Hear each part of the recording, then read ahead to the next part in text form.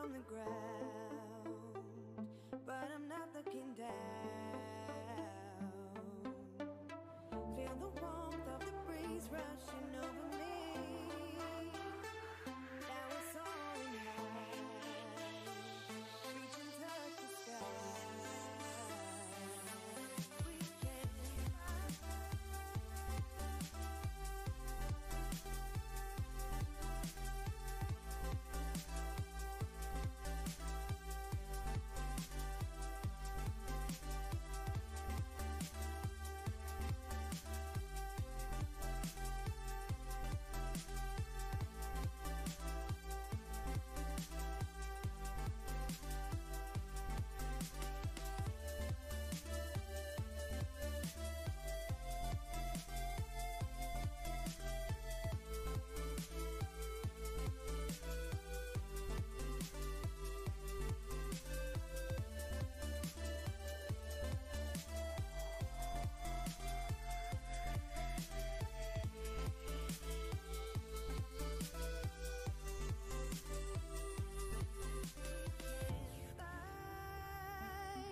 touch the sky,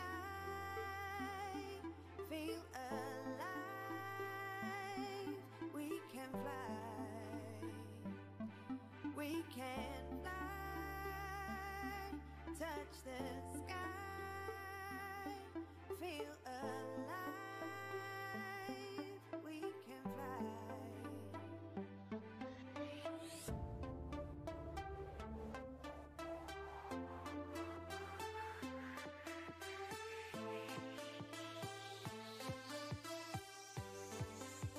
Hey. Yeah. Come on, Dee Dee. Hey, everyone. I'm Hilari. Well, I'm happy that you are here, my peasants and groundlings, my lurkers and lovers. Welcome to Hang with Hilari. Come on and let's hang. But first, give a roaring welcome to my co-host, David Maldo. David.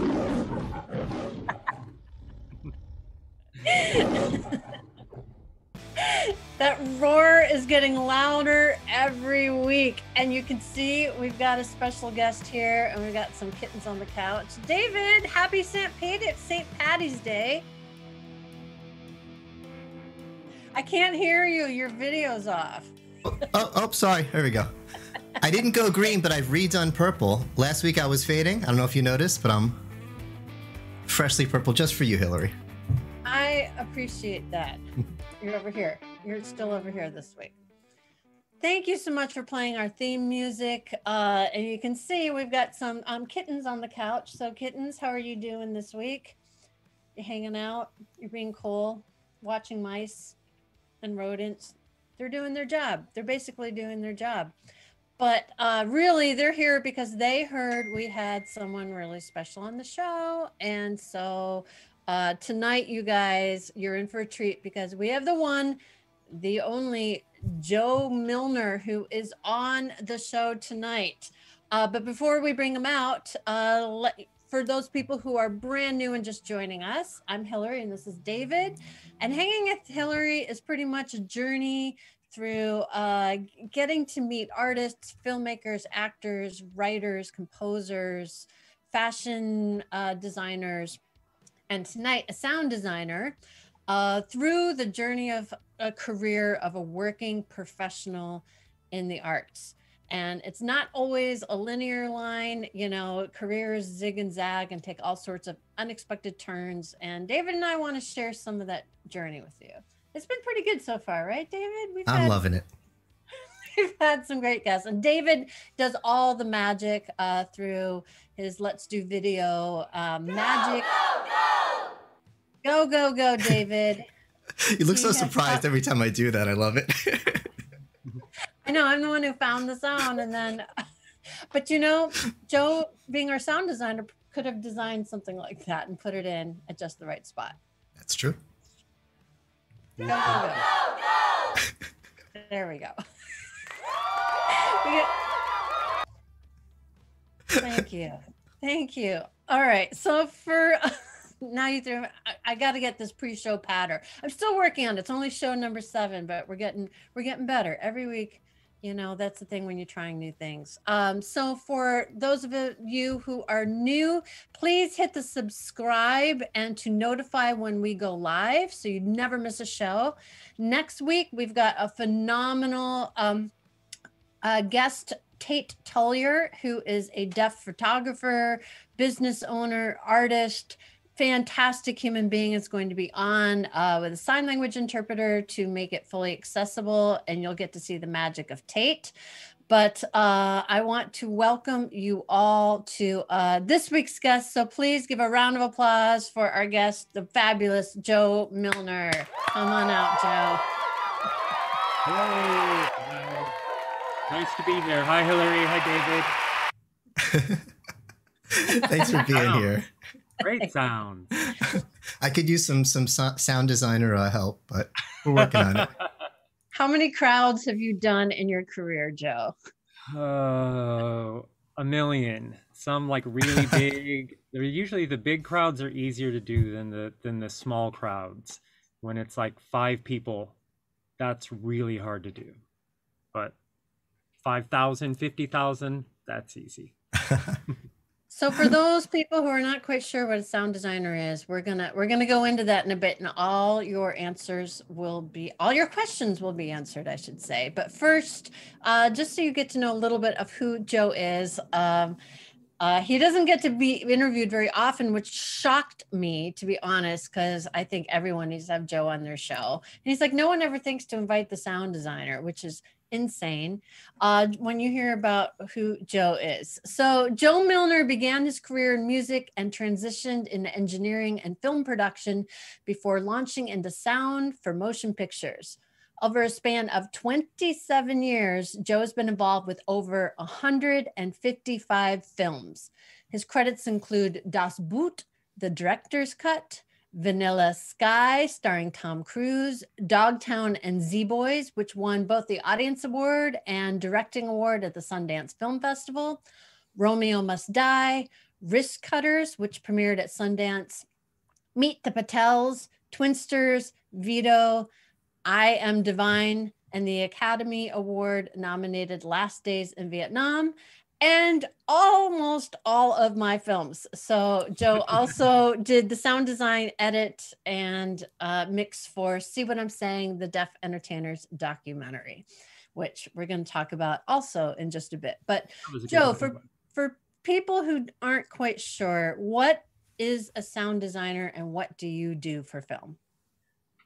Well, there's a lot of different ways to describe a sound designer, and some are very broad and some are very specialized. But in the broadest sense of the word, a sound designer or a sound editor, supervisor is responsible for all the audio elements in a film that are not music. So they will edit the dialogue to make everything nice and smooth. That's the original production sound. If they have to replace some of those lines, they'll edit those too, and then they'll add all of the sound effects and the backgrounds from wind and birds to cars and guns and spaceships and monsters. And then at the end, all of those elements are brought together for the final mix, along with the orchestral or whatever type of music score it is, and any songs that might be in the film. And so you're basically having your hands in all of those areas or all those little subgroups that are more detailed.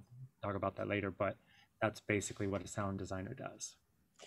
Well, I learned more like really the power of sound design during See What I'm Saying, of mixing, not just mixing elements and bringing in wind and cars and things that would be there, but we actually have a segment, and I was so blown away what Joe was able to do that it was one of my deaf actors, Robert DeMeo, was walking through New York City, and we filmed him just walking down the street, but it was New York, it was pre-pandemic. So, you know, there's a lot of noise that was happening.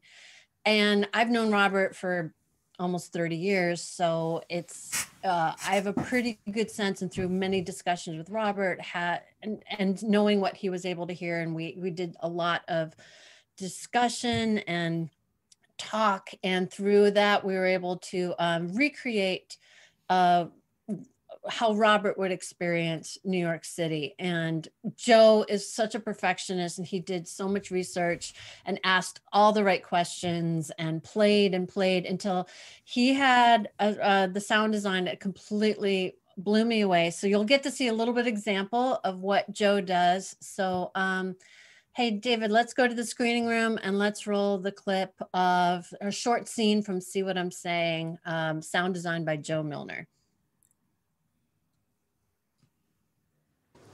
ដាក់ back strap here, break now around, lock, tissue, and cell, tissue trauma, post tissue.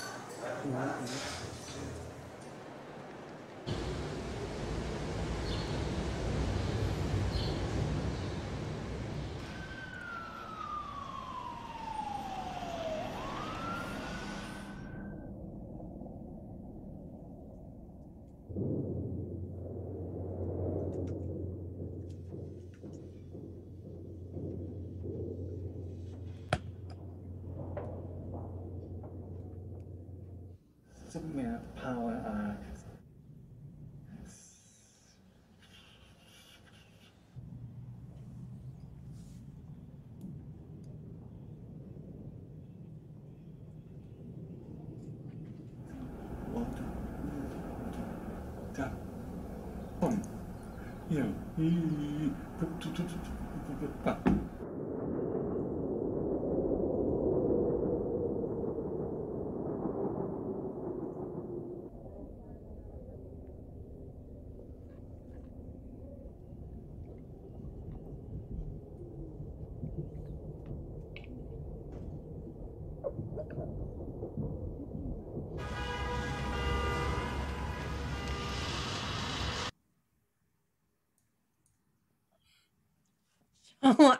I can watch that scene. I have watched that scene a million times, and I'm still so blown away by what you did there.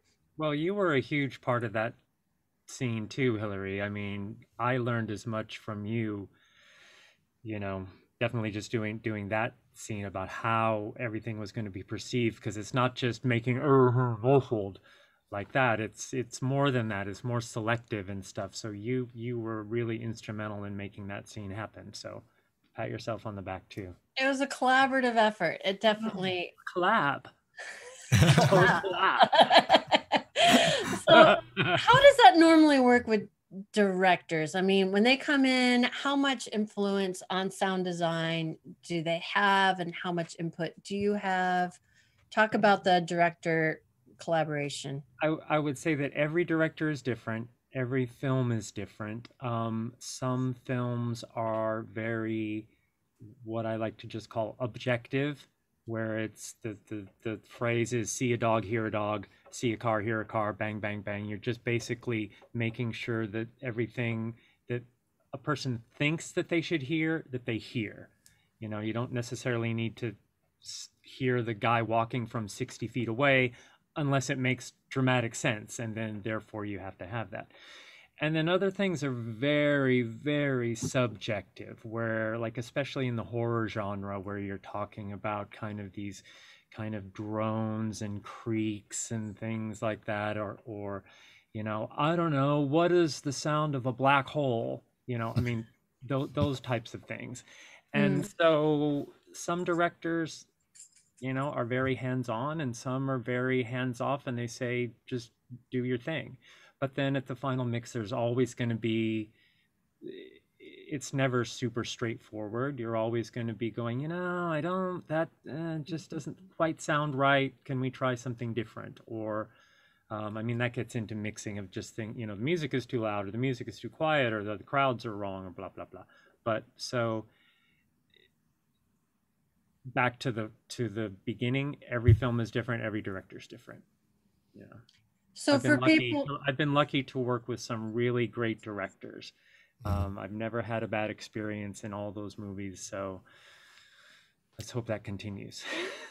Oh, that's a credit to you as well, that people see and trust that you know what you're doing, and that it's one of those things where you surpass like my wildest expectations. And I always said, you're my, you know, designer for life. And the thing that also is interesting that you have a very rare skill where you design, that you mix, and you edit. And that's pretty rare for one person to have all the, can you explain the difference between the three for maybe our non-filmmakers who are watching?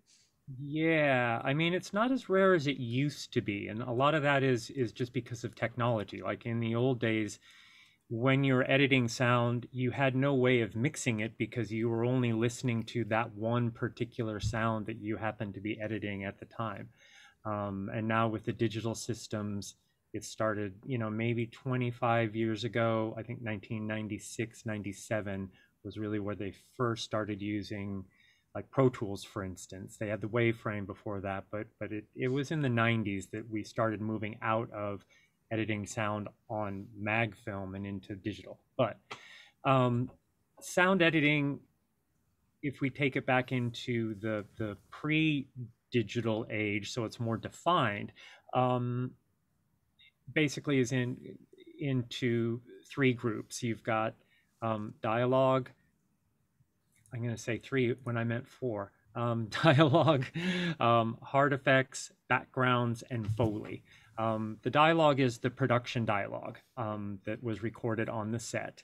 And if there are ever reasons where they've got to re-record a line because it you know, the microphone was in the wrong place, or they're standing by the ocean or at an airport, or it's just noisy and you want some really nice clarification, well, then the actor will go back into a studio and watch that film and re-record that line. That's called ADR. And they also do that with group, you know, bring in a group of people to do like very specific crowd sounds that you wouldn't find in like just a big cheer or something. So that's the dialogue side. And the sound effects side, as we said, with the backgrounds or Atmos, if you're in Europe, that's like wind and birds and oceans and street sounds and things like that. Then you have hard effects, which is like a gunshot or a telephone or a door close or a specific bird squawk. And then you have Foley, which is all the really detailed stuff, like all the little footsteps, all the little keys jingling, and those are actually performed kind of like the ADR person did when they were re-recording their line. All the Foley stuff is performed to picture. So there's a Foley artist or artists in a studio, and they're going, okay, it's key jingle, and they'll go doing that to picture, and every single footstep. We don't do coconuts, you know, for horses very often anymore. We have a lot of great horse sounds in our libraries now, but the Foley crews still can take those things, and as we were talking about in sound design, making things more subjective, they can take big weights and go goom, goom, goom, goom, goom, goom, like that, and really give that sound some weight, and that kind of feathers into sound design, which to me is more sounds that are, like we said, more subjective, sounds that don't occur in nature. What is the sound of a spaceship? What is the sound of a planet exploding? What is the sound of a lightsaber, or an X-wing TIE fighter, or, you know, things like that, if we want to go down the Star Wars rabbit hole. I mean, just incredible sound design on those films, and the original ones were done back in the days of mag. They didn't have Pro Tools and computer editing systems. It was all, we're going to record this, and then we're going to transfer it to a piece of film, and then we're going to physically splice it and put it up, and then here's your reel. And I started kind of right at the end of that period, like the last few films that were done on the studio lots on mag was right when I was getting started. 97, 98, I think first film in 98, I don't think anybody was cutting on mag, but 97 definitely. So I've watched Foley artists. Oh gosh, way back. The Foley artists are so amazing, and I think they've done short films about them, and all the sounds. You're right that they're watching, and it's like mad scientists in a play box, you know, in a sandbox. It's amazing the work they do. and I've tried to do it, and I can't imagine. First of all, it's really hard to do some of the most simple things, like even like if you're doing a handshake or something, to make that sound nice and warm and firm versus going clack. It's a whole thing. Mm-hmm. Do it just right. I mean, the artistry is just insane, and the amount of detail that they go through to cover an entire film, which you have to do because at the end, especially for a big studio picture, you have to provide a version that has no English dialogue in it so that they can dub it into all the different languages. So that means every little footstep, every little key jingle, every little whatever has to be recorded either via the sound effects editor or the Foley crew. So it's thousands of individual cues. It's amazing. But when it's all in there, it sounds But so it's the one thing I remember is that we had one scene where our camera was a little bit far from our subject. It was an interview, and I can't remember the reason why, but the space was so quiet that, and she was signing her answers, but so there's no spoken dialogue, and the whole thing was signed, but there was no ambient sound. There was, you couldn't hear anything. And you had me do a cloth pass, and I didn't understand that of what that was. And it was, I signed along with her, but you could hear, you know, the hands. Because you were right, you were right up on the microphone. And so you were probably one of a very small set of people who could have actually done that with any sort of like ease or time efficiency. And yeah, you went up to the mic, you're watching her, you knew what she was going to say, and you're there doing the things, and so you could hear the little hand hits and the cloth movement, and it totally brought that scene to life. Brilliant. Where you had a shirt that I put on where it's just the, you know, when a human moves in clothing, like I had never thought like, oh yeah, my clothes make sound if I'm moving my arms around. Yeah. But it was but when it's not there, it sounds weird. The lack of it sounds weird. Exactly. It sounds totally like it doesn't seem like you would, until the sound completely cuts out, you don't really think that you're missing anything. And then you go, well, that sounds weird. Yeah, and it's like, what's wrong? Yeah. Charlie. I always say that the camera can zoom, but the microphone can't. Hold, please. So the idea of like, you know, shooting something from across the room, but zoomed all the way in. Well, that's great. And I understand that there are reasons to do that, especially in documentaries where you're trying not to freak out your subject who may already be super nervous or something. But then if you've got the microphone 10, 12 feet away too, it's not good. There's no zoom on a microphone. There's no zoom on a microphone, even on a Zoom microphone. Anyway. Can I jump the in? other thing I love is your sound library. I mean, pouring through, I mean, there was one thing, same thing. We were filming and we had a plane that was going like that was being filmed from a window, and it was taxiing at the airport. And you said, you know, we kind of need like a jet engine. And you must have had like 80 different idling jets. And I had to take a picture of it and send it to my friend Thomas, who will be on Hanging with Hilary, who's a plane expert, and he knows, oh, it's a blah, blah, blah, blah. And I was like, oh, Joe, it's a blah, blah, blah. And you were able to go like, found it. So that's awesome. You know, and I appreciated that, because like getting the right sound, to me, sometimes the right sound is not always the best sound, but if the sound is good, I much prefer it to be the right one, especially for documentaries and stuff.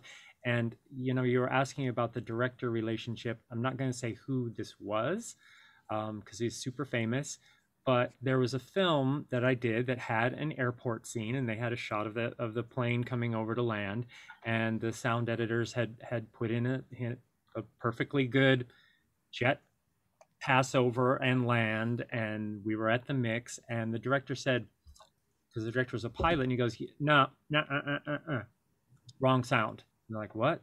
He goes, well, this specific airport is this type of airport, and that type of plane wouldn't land at this airport. So what you're looking for is a Whiz-Bang 2000 or whatever it was. I don't know. The Whiz-Bang. I love those. 97 or what, DC 32. I don't know. But anyway. It feels good to know it's right. Well, exactly. You know, even if you're the only one who knows, maybe anyone else listening would be like, sounds like an airplane, but you know it's the right airplane. I'm one of those people that for me, that I sleep better at night. When I was a little kid, my dad took me and my little sister to an album signing with William Shatner. He was signing his spoken word album called The Transformed Man. And my sister's name is Anne, or Annie. And we get up to the little thing. It was at the bookstore in Seattle, and William Shatner said, you know, well, does she spell it with an I-E or just E? And my dad goes, oh, it's okay. It doesn't matter. And Shatner went, it will to her. Wow. Oh, that's awesome. That's Captain awesome. Kirk. Gotta love him. But yeah, so it does matter to get those things as right as you possibly can. That's a great story. That's what I love about your artistry is you do care so much, and you're like, well, let me just do another pass. But I think, David, let's go ahead and show everyone our virtual studio set. Let's move us in here. That looks familiar. It looks familiar. But I see every day. So Joe, explain what we're looking at here, this setup. And we'll see your setup in a minute in real life. But you're looking at my studio here at my house in Palm Springs, and that's my board, and behind me, I guess, is the screen. The speakers are behind the screen and up on the walls, and then the two little speakers here in the front. I just finished a mix for a film that's premiering at South by Southwest called Spring Valley. And since South by Southwest is all online this year and virtual, we did a stereo mix near field, you know, the smaller speakers, instead of a big theatrical mix like we normally would, where we would go to a large scale mixing stage, because you want to mix the film in the environment that the film is going to be seen in, which in the case of film festivals up until COVID was in a movie theater. So this was a slightly different thing, kind of more of like a TV type mix, where you're doing a mix in a still a big studio, but it's not quite, it's designed to play better on TV and on streaming services, where there's kind of more background noise just because people are talking and walking around instead of sitting very quietly and watching a movie. But yeah, so all those buttons and knobs control all the various tracks in my Pro Tools system, and I can access any one of them just by pressing a button. And sometimes you've got, you know, over 1,000 tracks, and it's a lot of buttons. Yeah. Well, the nice thing about it is, like, once you learn one of those strips from the bottom to the top, you know them all. So you don't really you just have to learn them once, and you know, you don't even have to use all of them if you don't want to, but they look cool. Should we check out the real? Let's check out the real studio now. Yeah. Oh gosh, I didn't even have to look at you, David. You are ahead of me. Yes. So if Joe, you want to move your camera. And I just want to say to Tiffany in chat, Tiffany, love you. Thank you so much for liking how we set that up. That was so nice to say. Oh, okay. I'm sorry. I was so absorbed. I always monitor the chat, but I was just engrossed in our interview today. Ready for our tour? Oh, we're ready for our tour. So back in our little tour bus. Yay, we got kittens on the top. So Joe, yeah, you can stay where you are, but just tell everyone what we're looking at here. Well, this is like the side view of what you saw, and I don't know, our living room back there. Did you clean for us today? It looks very clean. I might have. I might have done a little straightening. The window, I have a blackout shade on that door frame because in the afternoon the sun is so bright that it makes it so I can't even see the screen. So that's what that thing is to the right. But yeah. But that console though, oh my goodness. Yeah. Can you play Can you play Pac-Man on that thing? Only Space Invaders. Oh my God. See, now I'm eyeing your couch, Joe, because I know that's my spot, is like, that's where I set up. And for those of directors and producers out there who have sat in on sound stages and mix, you learn very quickly how important a good couch is, because you're going to be spending many hours on it, doing it. Exactly. So let's get Joe back. I miss Joe. Let's get Joe back in. And you know what I think? I think after all that, we're going to need a drink. So, David, I think we should head to the bar and have some. Wow, it's busy here. It's crowded. Let's see. And there's some. It's some music going too. Open mic night.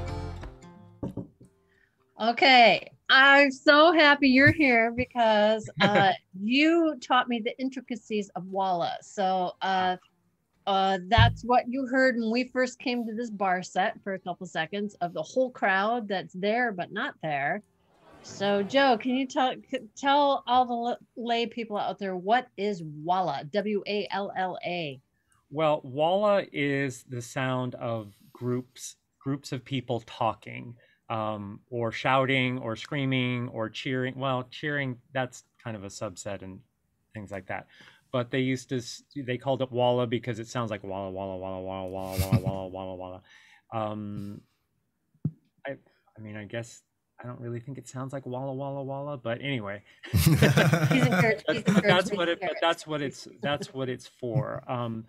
And so there are what they call like library wallas that you've got in your sound library, which for this scene, for instance, like if we had people sitting at the bar and talking to each other at the bar in this scene, during production, even if there's 100 people, nobody's saying anything. They're just mouthing the words because it's all about capturing the principal dialogue. So it's very, very quiet.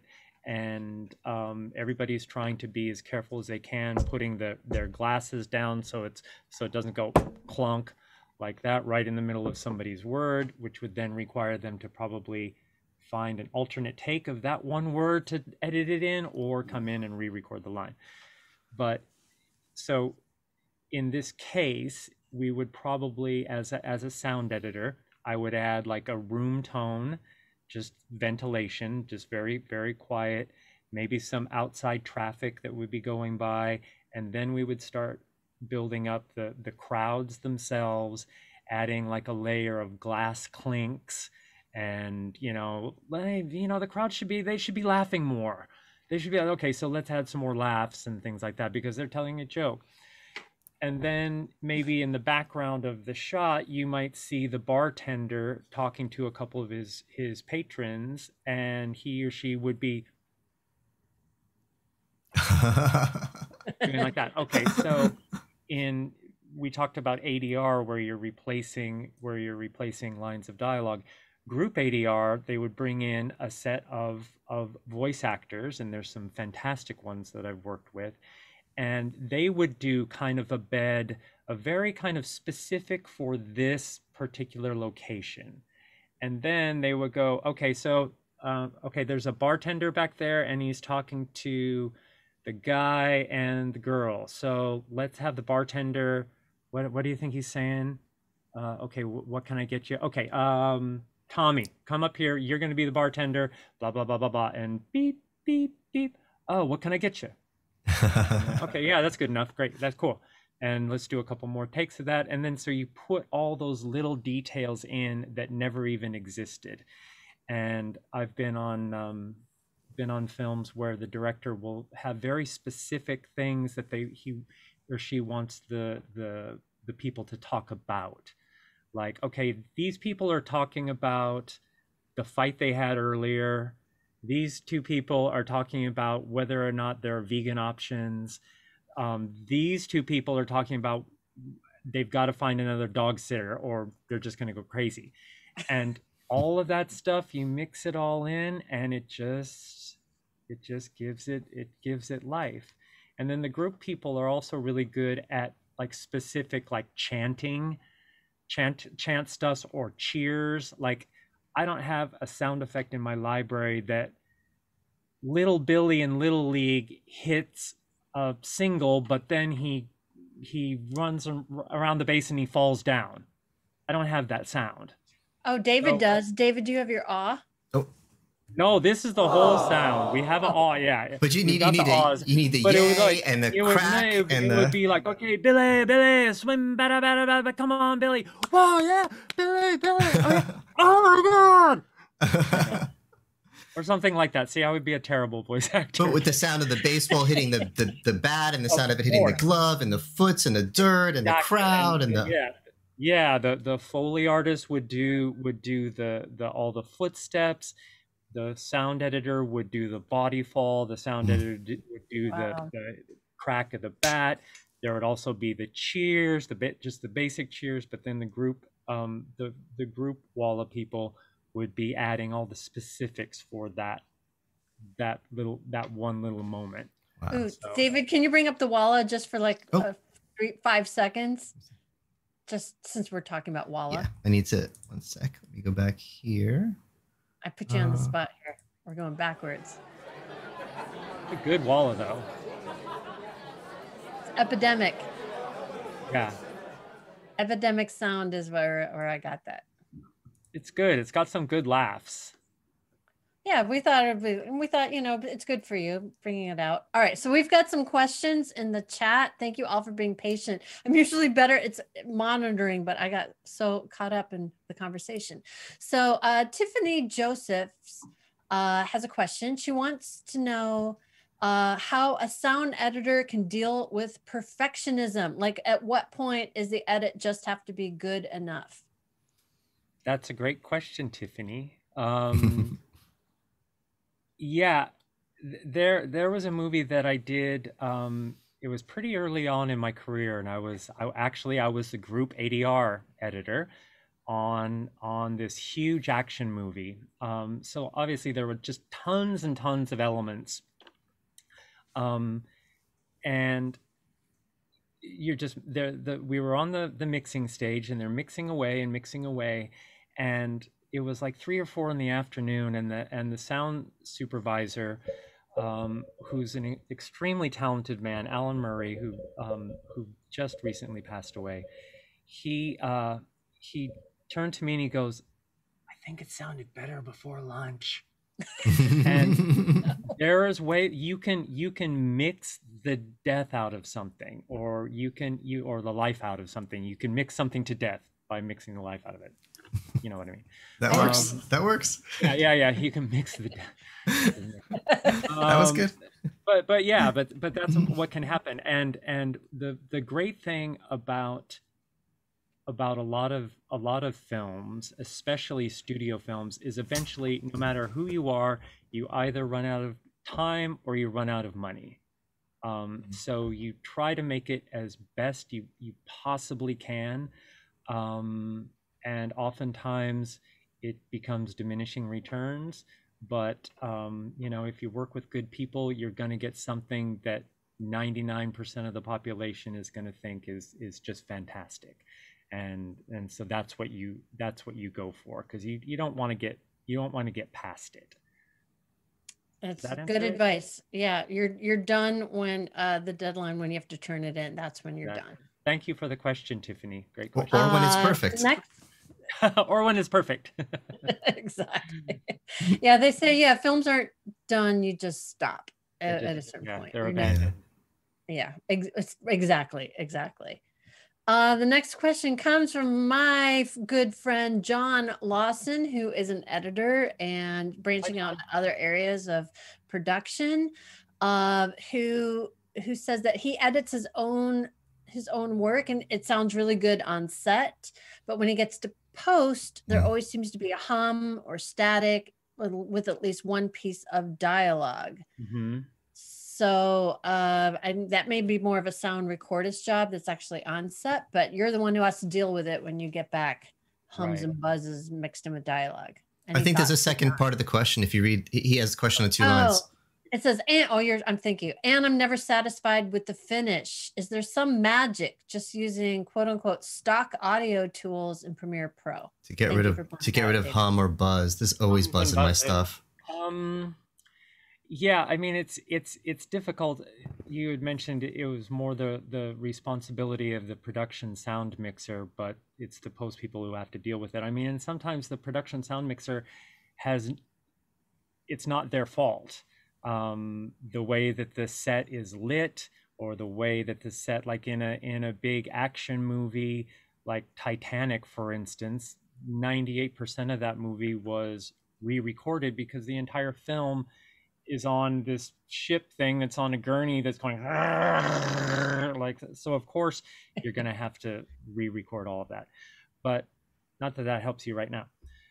But the go-to in Premiere Pro, I'm not really sure. I mean, what you're going to want is like what we call notch filters, which can find a very specific frequency and just cut it out. What you really want for stuff like that is Isotope RX.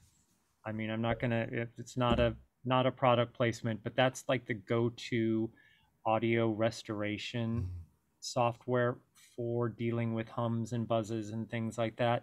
There are tons of plugins that have got like notch filters and noise reduction, things like that, and that you usually end up using a combination of 3 or 4 of them to get it sounding good. And sometimes it never sounds great. Sometimes there's no real saving it, and that's one of the things that is kind of a pet peeve of mine, and why I never do this online, is people will go, I've been watching the season 2 of blah blah blah blah blah, and wow, the sound is really bad, and they didn't do, I don't see, maybe they ran out of money, or I don't believe that made the final edit. And it's like, dude, you have no idea what those people started with. Right. No idea. Mm-hmm. And there was a guy, I wish I remembered his name. He was on one of my audio forums, but one of his quotes was, "Some of my best work sounds quite mediocre." Because taking something from complete unusability to resurrecting this one line of dialogue that it's like, look, the actor is gone. There's no chance, there's no money. Right. But or it wasn't even an actor. It was just this documentary that they happened to catch somebody as they were walking by, and they wanted to try to save that little piece of dialogue. No recreating it. Yeah, there's no recreating that, and so that line of some of my best work is quite mediocre. Yeah, you never know what people started with, but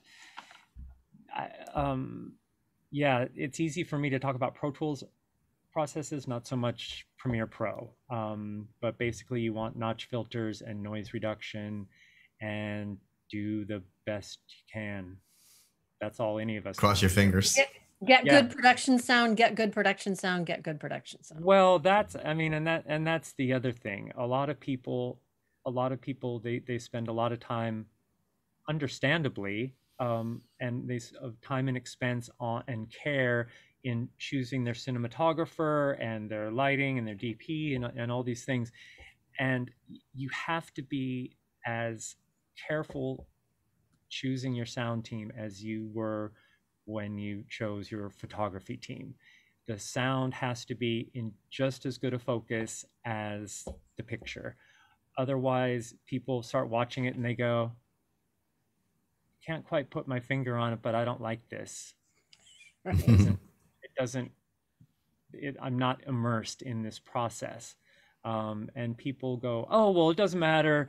We'll just fix it in post, and we'll ADR all of that and blah, blah, blah, blah, blah. But right.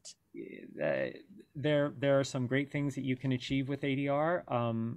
But I think 99% of everybody involved would prefer that they got it on the day. And that's a collaboration between directors and cinematographers and sound people and all that kind of thing. And John said, thank you for that. And now he's saying all he needs is just a lot of money to hire a pro or get better lavs. So, well, and lav mics, those are tricky little buggers. One little turn changes the sound completely. And of course, they're always subject to people hitting them and scratching and stuff like that. And I will always go for the boom first. But you don't always have that luxury. So, well, I want to shift gears a little bit and talk about your journey. You need a sound for the gear shift. Yes, pull that up. Now, is it a Jaguar gear shift or is it more like a Jeep? I'll leave it to you. You're my designer, so it's. I would say it's an upscale but sporty kind of shift. Oh. Then I'll go with the done. Oh, nice. Sold. That was Your job perfect. is done. You've just witnessed some Joe Milner sound design magic here live, impromptu. Get on the mic and do that. Who needs the sound Joe's, files? Now, Joe started. You started as a musician, which were a lot. And so, talk about that. How did you even get into sound design? It was purely a fluke. Like you just said, I started as a musician playing piano in high school, and then I became a singer, and I was a musician for a while, and had a performance career, a brief one, but then really was more interested in being in the studio and learning engineering and production and arranging.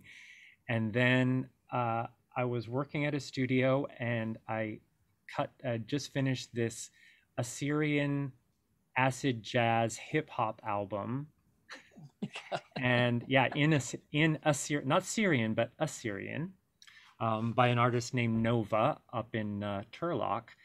And this was in the early days of Pro Tools, and I kind of taught myself to kind of use Pro Tools, and had to cut everything together. Blah blah blah. But fast forward. Out of the blue, I got a call from the head of the biggest independent sound house in the business, called Sound Deluxe, and they were doing a big book on tape version of a movie that they had done. And I guess they were looking for people who could use Pro Tools, because that was new at that company at that time. And I said to this man who had won at least one Academy Award already, well, I've only used Pro Tools for music, but like with sound effects, you just like kind of drag it like until it's in sync, right? And he goes, I mean, yeah, I guess. And I went, well, I could do that. I had no clue whatsoever what I was doing. I just thought all those car crashes and car chases and gunfights were just from a really good production sound mixer and boom operator just catching it all. And wow, it's amazing how you can hear those, just his footsteps and just his spurs in the midst of all this cacophony. That's amazing. So little did I know. Yeah. But that's that was all on you. Yeah. And I'm looking at these cue sheets where you had to write down what sounds for the re-recording mixer to mix. And I'm like, what's a re-recording mixer? So yeah, I was really, really, really, really lucky. It's just a fluke, but yeah, that's how I got in. Yeah, I'm going to argue with that. Not just a fluke, because David, if you want to widen it out, we're going to show Joe here as a musician. First, let's show him as a. Do you have? Let's pull up the one of him as a boy playing the piano. So that's young Joe at the piano to show like you had music going through you from a very young age. And then you grew up in the 80s, like one does, to look something like this. Oh, now that's crazy. Who would want to walk around looking like that? I was trying to look very handsome. Intense. Now, I knew you had this look, but I never understood why until we started doing the tech for Hanging with Hilari this week, where you weren't just a performer, you were an incredible performer, where we actually found a clip of you performing at the World Cup in Milan with the Giorgio Moroder band who produced Donna Summer and a whole bunch more, which we'll talk about in a minute. But to get the full impact of Joe's musical career before he started becoming a sound designer, let's go to the screening room and roll a little short clip of Joe performing at the World Cup in Milan.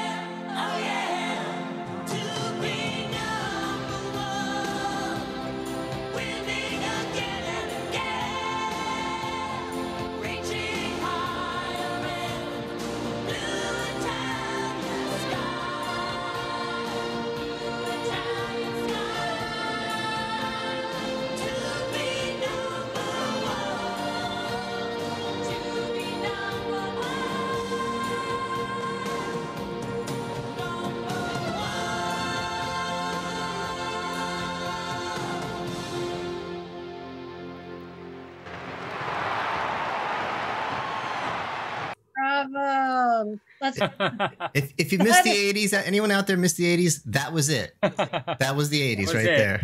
A lot of hair. Yeah, that was 30 years ago now. 31, almost 31. Yeah. Wow. That was fun. 80. Oh, yeah. Oh, well, that was 1990. So technically those were the 90s, but barely. But barely. Yeah. 1990 was still the 80s. Guns N' Roses was just about to come out. You look, yeah, and yeah, they missed out for not casting. or no, Guns N' Roses was out, but grunge was just about to start. Yeah, we were about to get Nirvana. Seattle after that, and they're like, "So have you heard of Pearl Jam?" And I'm like, "Oh." Uh-oh. And then it was. So now Giorgio composed for Flashdance, Top Gun, Midnight Express, Donna Summer, and The Never Ending Story. And Joe, you sang on the sequel for that, yes?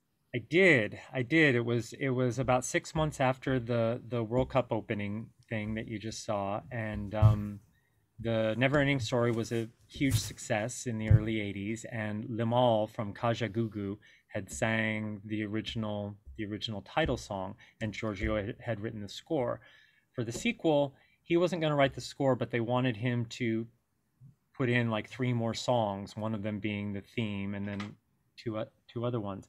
And so he hired me to sing, and so we recorded them, and that went, it went fine.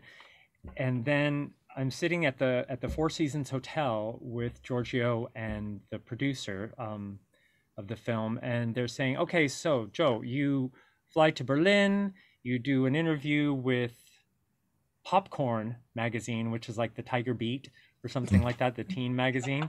You do an interview with them, you fly for Berlin to the premiere, and then you fly to Vienna for the premiere, then you fly home, then a few weeks later the movie will open in London, and then in Paris and in France, and so blah, blah, blah, blah, Australia, blah, blah, blah, blah, Wow. Scandinavia, Japan. So we're thinking we're probably going to need you for a year of promotion."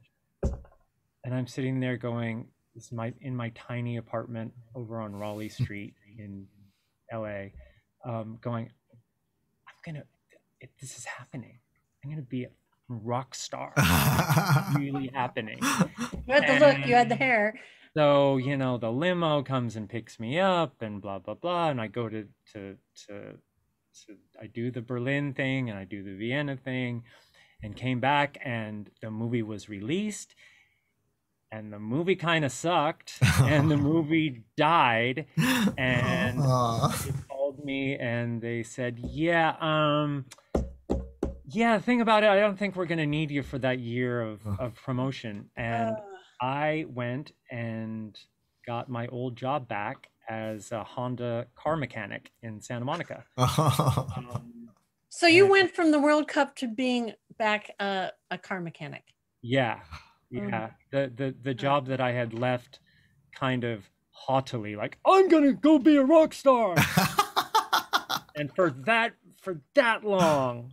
My 7.5 minutes I was, but then it ended, and then I had to make a living, so I went back to my job, took all the stick, as they would say, from my coworkers.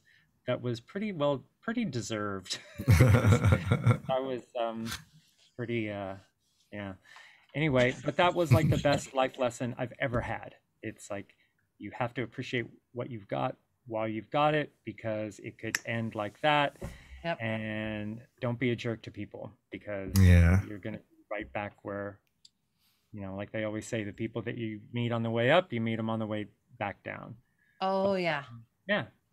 So To that's be a that. good person. That's that thing. You had to That's come. that never-ending story. that ends back, with wrenches and wrenches and hydraulic lifts. scars on my hands. Yeah. The ended story. Yeah, the ending story.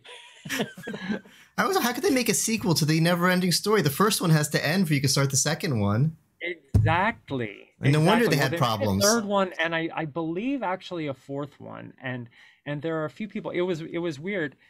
Out of the blue, I got an Instagram comment today on one of my little piano videos, and this young man said, "This is amazing, and your work on the Never-Ending Story 2 is amazing. The theme and the song Heaven's Just a Heartbeat Away are on my playlist constantly."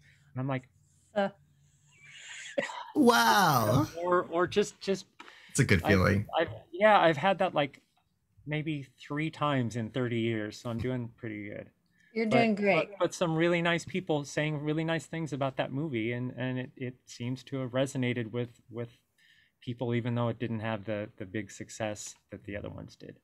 But that's the journey that I love talking about. Is like, then you went on to go ahead and work on 155 films. On the Civics. Oh wait, movies. So it turned out okay. But I want to show you off a little bit. You just mentioned your piano work. So I remember, I think it was mixing my second film. You're like, I haven't played the piano that much over the years, but I'm taking it back up again.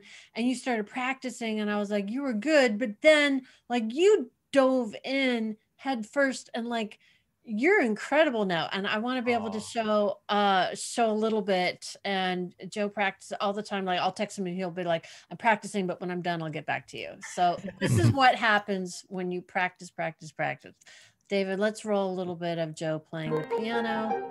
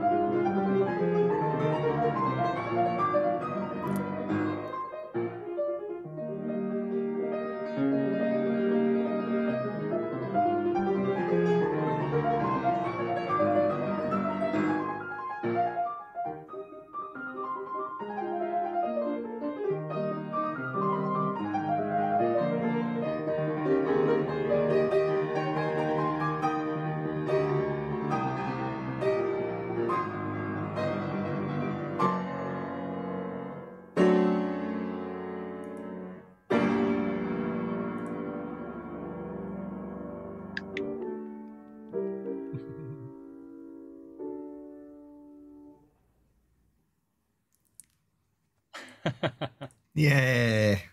Fitting the old Move Big Band. Oh, that's a good cheer sound. It's a good one. So I read a quote recently. Someone said, listening to Beethoven, when you listen to Beethoven, Beethoven shows you what it feels like to be Beethoven. And when you listen to Mozart, Mozart shows you what it feels like to be Mozart. And when you listen to Bach, Bach shows what it feels like to be the universe. And as someone who likes Bach, baby steps, I'm a beginner, but I love that quote. I don't know if it's true, but I love it. It's a great quote. And Bach was super underappreciated in his lifetime. I mean, he obviously wrote a huge catalog of music, but after he died, he really kind of faded almost into obscurity, and it wasn't until I believe it was Mendelssohn. God, seriously, you can't remember this? But Someone in the chat, help us out. does someone, either Mendelssohn or Debussy. Mendelssohn, I'm almost positive it was Mendelssohn. Basically brought Bach back. There's a Schwarzenegger quote in there somewhere. Bach, Yeah. I'll back. I'll be Tongue back. twister for Yeah, sure. yeah, I'll be back. Anyway, my and God. now he's everywhere, and people like Chopin always specified, you know, I play an hour of Bach every day, and that's the foundation for all music. Chopin was a huge fan of Bach, and if it hadn't been for, well, it's definitely Mendelssohn, because Debussy was a contemporary and later than Chopin. So I'm going to go with Mendelssohn. I'll go with Mendelssohn. Mendelssohn for 25. I'll So take it. I start with Bach in the morning as well. Wow. I'm working on part of his partita and a couple of the pieces from the Well-Tempered Clavier. The only one I know is I'm working on the Little Fugue in G minor on cool. a guitar version of it. And but I have to sight read it though, because it's one thing if you learn a rock and roll, if you're working Back in Black, you know, AC/DC, learn the chorus, learn the verse, you know the whole song. With Bach, it just goes and goes and goes. It never comes back and repeat. I don't know. It looked like you weren't sight reading. It looked like you remember. Well, that was Beethoven, but still, classical music is so hard to memorize. I can memorize pretty good, but it's weird. Like that piece I learned when I was 13, Wow. and it has stuck more or less in my head for now 45 years.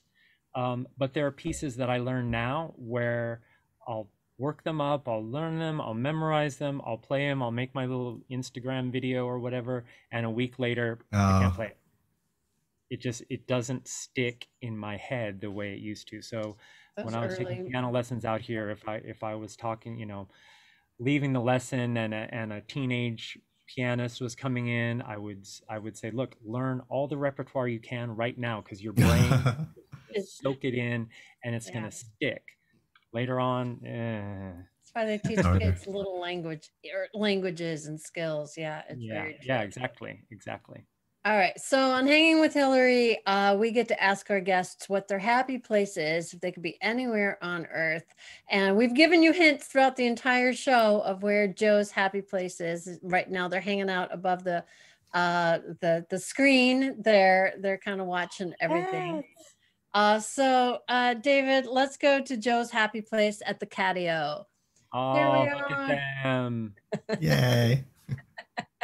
Yay! So the reason we did this is Joe and his partner Laura have been doing incredible work doing animal rescue and cat rescue. If you could bring up a picture of Joe, with his rescue. So tell us a little about your work with animals here, Joe. Well, when we lived in LA, we lived in a big movie theater where we mixed your films, Hilary. Mm-hmm. And that neighborhood was not a neighborhood that was really keen on spaying and neutering. Kind of much like the neighborhood we live in now, for that matter, because there's still plenty of work to do out here. But yeah, like cats started appearing, and we started adopting them. And then there were like 3 sisters, and one we couldn't catch, and it took before she had 2 separate litters before we were finally able to trap her. And so we would have maybe 5 kittens, and we would adopt out 3, and there would always be a couple left over. And it's like, well, now we're attached to them, and now we're going to keep blah, blah, blah, blah, blah, yada, yada, yada. Eventually, at one time, we were taking care of 20 cats. Wow. And about that time, through Laura's connections with her work, we got involved with an animal rescue organization in Los Angeles called Saving Grace LA, and I volunteered to just work at their Catio, which involved going and feeding the cats and changing the water and changing the litter boxes and socializing with them. And then every weekend they were going out Paulie and Nelia and Angie Rubin, who I think you know, going out to the, and Karen Rose, of course, going out to the to Larchmont Village to try to adopt out the cats. And so that's how we first got involved. And then when we moved to Palm Springs, I think cats just know that we're suckers, and they just kind of show up. So all of a sudden, great, there's 2 kittens, and we got to trap them. We got to take them in. The Palm Springs Animal Shelter that I'm wearing this shirt for, it's fantastic because they're a no-kill shelter, unlike a lot of the shelters in LA. So there's never any real worry that the cats are going to be euthanized. But what they have a fantastic TNR program, which is trap, neuter, and return. So in this case, with those 2 kittens that you saw in the picture, those 2 were young enough to where we trapped them, we brought them in, and they were spayed and they were adopted out. They're so cute. But it's really quick because there are another 3 that look a lot like that, but they were just kind of over the age limit. And so those ones, we trapped them, they neutered them, and they returned them here. So now they're out in our front yard getting 2 square meals a day and water and attention, but they're not our cats because that would be crazy. Well, yeah, I want to show what you have done. So David, can you bring up a picture of Joe and Laura's Catio? Yeah, he just says Catio, and we're just all acting like we've all, well, everyone has a Catio. That's not a new word. Let's see what a Catio really is. Oh, there's me. And so they built this enclosure in that's part of their house, so the cats can have. There you go. You can get a better view, and you can see. It's incredible. Like, I would live in your Catio. Like, it's gorgeous there. That they're safe from predators because it's all enclosed, but they get to be outside because they're feral, right? Yeah, I mean, some of them I've had. There's one cat there that we've had, I think, 11 years now, and I've never held her. Oh. She's just, I mean, she's sweet. That's Mila, the one that's sitting on the cat tree, and I think sweet. That's Christina in the background, right underneath her, both the white cats. And Christina is the mom of 4 of our other cats. So, but she's just very, very cool, very, very calm and everything like that. But like since it gets really hot in Palm Springs, obviously we also have misters. So they live at Disneyland, basically. So they live at Disneyland, yeah. So like we turn on the misters every time it gets above like 103, which it will basically from May till October. And that cools them down, but they also can come in the house, of course, and they have their own like climate controlled room as well. So they've got heating and stuff like that, because we have friends who are allergic, so we can't just have them go across the whole house. But it's adjacent to our bedroom and stuff like that. So we have our own little kind of private cat zone, and then the friend zone. See, it's a different kind of friend zone. I put our friends in the friend zone. It's a different kind of friend zone. Yeah, but it's definitely not your cats. They're not in the whole house, so they're not your cats. They're just part of. They're guest cats. Guest cats. Yeah, exactly. So we have our cats inside and in the catio, and then the front yard cats, and then the butler comes. We'll just see randoms, and it's like, oh my god, here we go again. Because you try to trap them, and then some cats that you've already trapped go in the trap again, and you're like, wow, thanks a lot. Ruined a night of trapping, but we got to stem the tide, otherwise there's just too many. Well, you do good work, so thank you, and I'm sure the cats thank you also for. No, they don't. in their own way. In their own way. Just by being cats, they're thanking us. On behalf of the cats, I thank you and Laura for the work. You're very welcome. So David, I can't believe that our show is wrapping up here. So I think This is a fun one. I know, and it's Fun. been such a treat. And I know you were nervous beforehand, but I'm still nervous.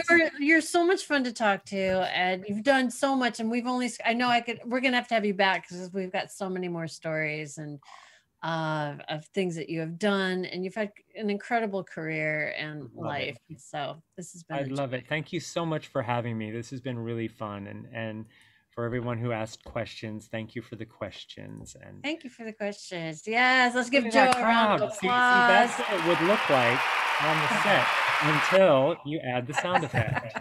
It'd be a bunch of people going. And the way it just cuts off like that sounds very natural. Yeah. Oh, totally. very natural. Yeah. Wish we knew a sound designer who could help. Like, Yes. You talk to them. there we go. Well, thank you all. If you're still watching, we appreciate you, and tune in next week to see Tate Tollier, who is an incredible photographer who's done Tub Time with Tate. You can hear all about that. Subscribe and hit notify when we go live so you never miss a show. So thank you again, Joe, for being here. David, come back on here for one more moment. I want to say thank you for making all the magic happen and making it so seamless. And all the kittens in the corner for every set that got kittens on the couch, kittens on the corner. And Joe, thank you again so much for hanging with me. It's so good to see you. You are so welcome. Thank you for having me. It was really fun. Yay. Yay. Thank you. So until next time, until next week, take care, be well, forward, and share the video. But we're out of here. Thank you all. Goodbye. Mwah, mwah, mwah.